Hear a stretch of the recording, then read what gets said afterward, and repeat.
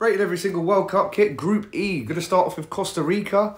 I think this is a bit of a snide photo, so a bit lazy from a research point of view from me. This is the shirt. There's just a New Balance logo.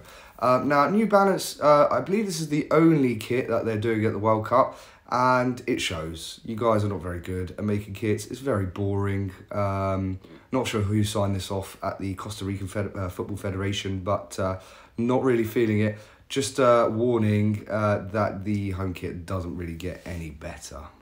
And here is the away kit. It's a white version. Can you believe that people actually get paid to make these?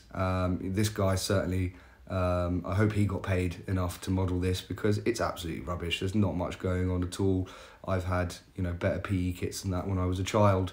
But yeah, New Balance, come on, you know, you're on the world stage here. At Costa Rica, how often do you get to go to the World Cup? I know you've had a really poor World Cup, but come on, take a bit of pride in it. Next up is the Japan home kit, and, you know, we associate Japan with being cool, very fashionable, and this shirt lives up to the expectations. I think the picture actually doesn't do it justice. I think when you see the play on TV, I think it's a really smart kit, and I'm all for it. Now for the away kit of Japan, again, nice continuity. There's similarities between the home shirt and this shirt. I think it's quite nice. I think it, you know, shows the badge quite well. The colours that are on the sleeves, it really helps the badge pop out. I quite like it.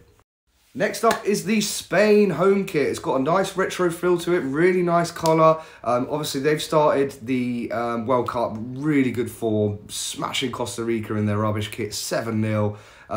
You know, they could do something special in this kit. I think it's really nice, and it gives me similar vibes to the one that they wore in 2010 when they won the World Cup.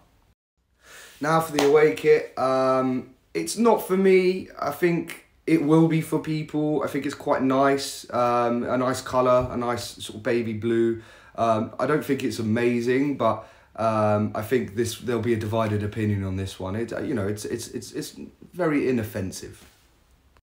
Now for the German home kit, you know, like in Mighty Ducks, when like the opposition team come in and they just look really slick and they're all really grown up compared to like the, you know, the bunch of mishaps, you know, fat kid and you know, much younger, and they look like they're going to get absolutely pied. This has got, you know, proper power, authority to it. You know, very smart kit, this German kit. And there's no respite for their opponents with the away kit as well. Very serious kit, very cool. You know, you wouldn't want to come up against the Germans in this kit.